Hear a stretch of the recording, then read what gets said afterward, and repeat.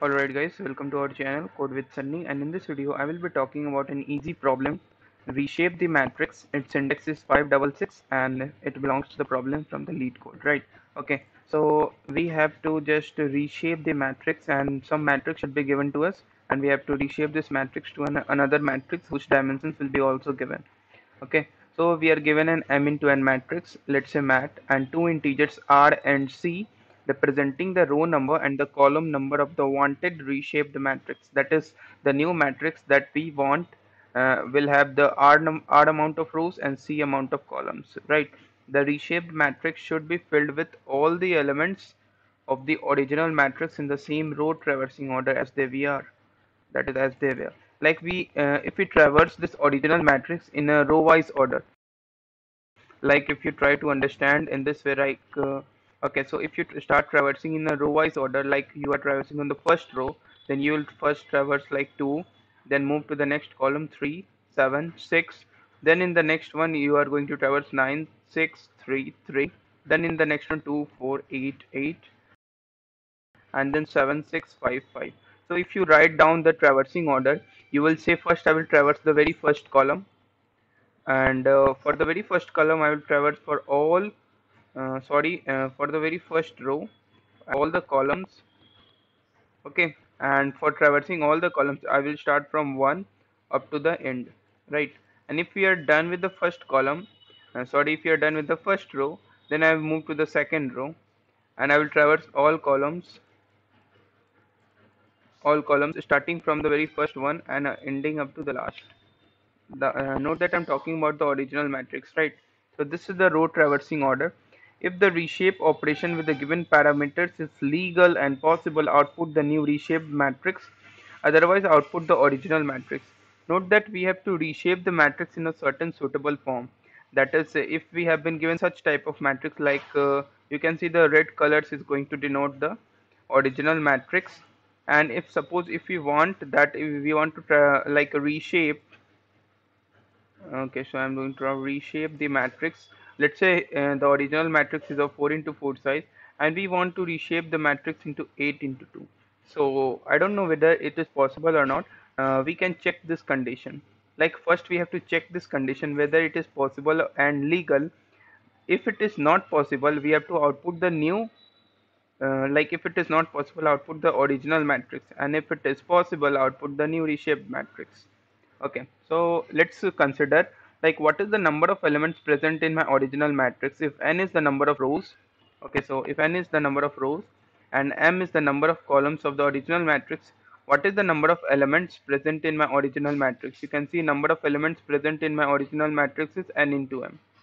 Okay, now consider what is the new dimension, that is the dimensions of the new reshaped matrix. It will be given as r and c. You can see the examples, like first we have been given the original matrix, then the dimensions of the new matrix. Okay, so if r and c are the dimensions of new matrix, what is the number of elements present in such matrix? You can see number of elements present in such matrix is r into c. So if the initial total number of elements is not matching with the final total number of elements, we can say that the reshaping is not possible. So I will check if, like, n into m is not equal to r into c. I can say that not possible. Okay, so you need to check this condition to say that whether reshaping is possible or not. Okay, so suppose that we have already checked this condition, and whatever will be the result, I don't know. Now consider that reshaping is possible. Then how we are going to do that reshaping? Okay, so let us work upon this matrix and consider the reshaping as, like, initial dimension is 4 into 4 and we want 8 into 2 reshaping matrix, reshaped matrix, like. Okay, so we need to traverse in a row wise manner. Like first we need to put 2, then 3, then 7, then 6. You can see the first row is traversed. Now moving to the second row, it should be like 9, 6, 3, 3. Okay, you can see that I'm just writing it down in a linear fashion, but you can see the new reshaped matrix should have 8 amount of rows and only 2 amount of columns. Okay, but I have written like there is not only two amount of columns. You can easily see I've already written 8 amount of columns, so this is not possible. So how we are going to do that in a efficient manner? Okay, so consider this as suppose we have to build up 8 into 2. So this is the first row, this is the second row, third row, fourth row, fifth, sixth, seventh, and let's say we have 8 one also, right? Okay, so let me first move it up a little bit. Okay, so rather than I'm going to do that. Okay, so I think yes, it is good. Okay, so let's begin. So suppose we have to fill up these 8 rows, and also we need to take care for that number of columns remains 2. So I will just start filling like 2, and this is the first column, and moving further to this 3. You can see that I cannot fill over here because the number of columns will exceed the value of C, which is 2. So next value is 7, so I will fill up 7 over here, then 6, then next value is like this is traverse 9, then 6, then 3, and then 3, and then you can see 2, 4, 8, 8, and then 7, 6, 5, 5. Okay, so this is the way I'm going to do. Okay, so how we are going to write an efficient code to get this as the output of this reshaped matrix. Okay, so no need to worry about. I'm going to explain it in a very easiest manner. You can see n is the mat dot size and m is the number of columns. So if this condition holds, it means that number of elements are not matching, hence it is not possible to reshape the matrix, right? So that is the product of initial rows and columns, which will be the total number of elements now, and this is R into C, which is the total number of elements later on after reshaping the matrix. If both is not equal, you can see that we need to return matrix. That is the original matrix according to the problem statement, right? Now, suppose this condition holds false. It means that reshaping is possible. So let's take x as 0 and y as 0. What is this x and y is doing over here? So x and y is basically the, like you can say, the coordinates that I am going to fetch from the original matrix. Okay. So if x is 0 and y is 0, it means that I am just pointing it out the very first element right now. Okay, so if x is 0 and y is 1, I am pointing to the very like 0 comma 1 cell of this matrix. If x is 0 and y is 2, I am pointing to this element. So if x is like 2 and y is like 3, so I am pointing to this element, right?